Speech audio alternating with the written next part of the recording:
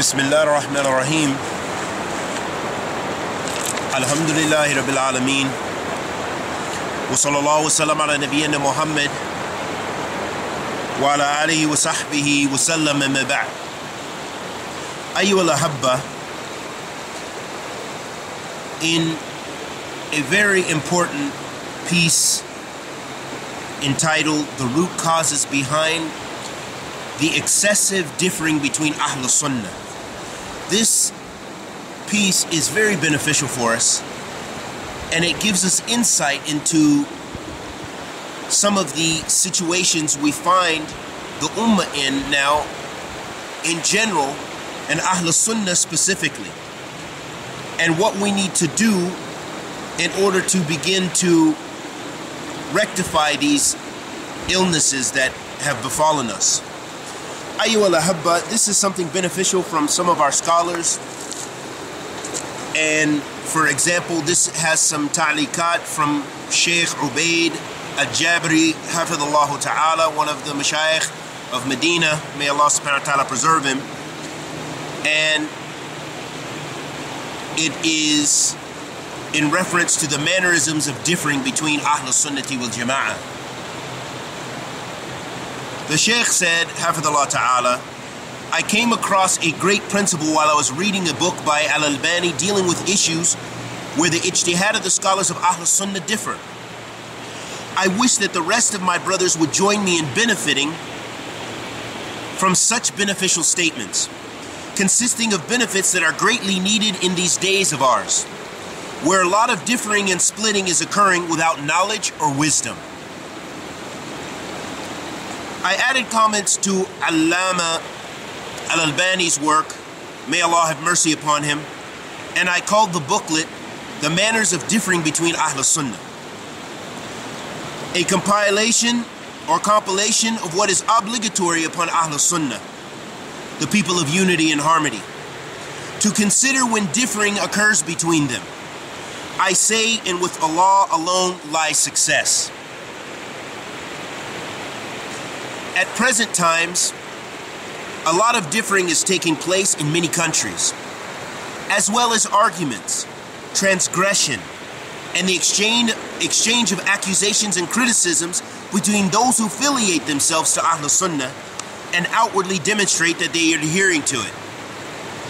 They do so without any correct reasons that would necessitate such behavior.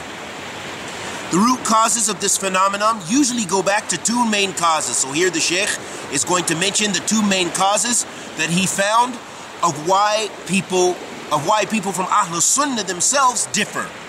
For example, the differences between some of the du'at, the callers to Islam, some of the students of knowledge, and even perhaps some of the scholars. May Allah subhanahu wa ta'ala rectify our conditions and affairs.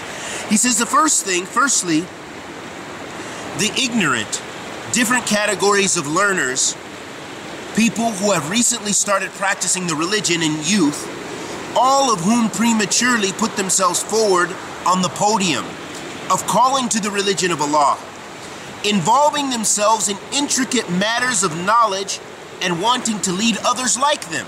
SubhanAllah. A lot of times this is driven by the hidden desire. It is the love of fame, being at the forefront and assuming positions of leadership, which drives them to wage war against anyone or everyone who may lower their public reputation, their leadership, or invalidate it. They battle whether it is with the truth or falsehood. So the Shaykh here is mentioning, just for clarity, that the first reason for this excessive splitting and differing between Ahl Sunnah is because there are some individuals, maybe they have newly studied the religion, some of the youth, or maybe they haven't even studied the religion, but they are practicing now, and they are prematurely trying to give da'wah. And not just trying to give da'wah, ayyuhal ahabba, but they're putting themselves in positions of leadership. Maybe the people are raising them up, and they're criticizing one another and other individuals from Ahl Sunnah without the knowledge and right to do so. and they will argue to defend their position, whether it is based on the truth or whether it is based on falsehood. The important thing for them is to win the argument and win their position. وَعِيَاذًا بِاللَّهِ مِنْ ذَلِكَ. Then the Shaykh goes on to say about this group, he said, adhering to the truth and acting upon it fades away while they battle to attain their benefits and desires, being obstinate with falsehood, as is the case with the people of innovations in their reactions with the people of rectification. The mujaddidun, meaning the revivers in the religion. The scholars who act upon their knowledge, and the scholars who act upon their knowledge. If this takes place, then don't bother asking about this, don't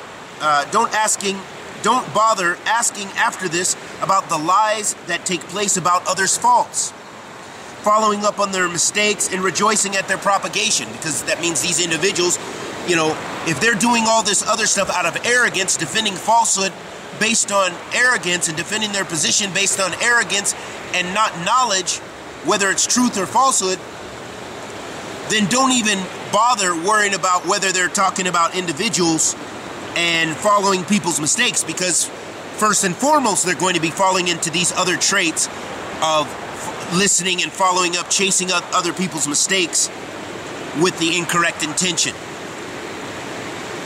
Then the Shaykh goes on to say, and rejoicing at their propagation. Then the Shaykh goes on to say, Hafidhullah Ta'ala, it is an obligation upon the believer to rise above such appalling behavior, the behavior and mannerisms of the hypocrites. And we will talk about, in order to keep this concise, we'll go into the second characteristic in another sitting, and we ask Allah the Almighty to accept our good and forgive our evil. Wa sallallahu wa sallam ala nabiyyina Muhammad wa ala alihi wa sahbihi wa sallam.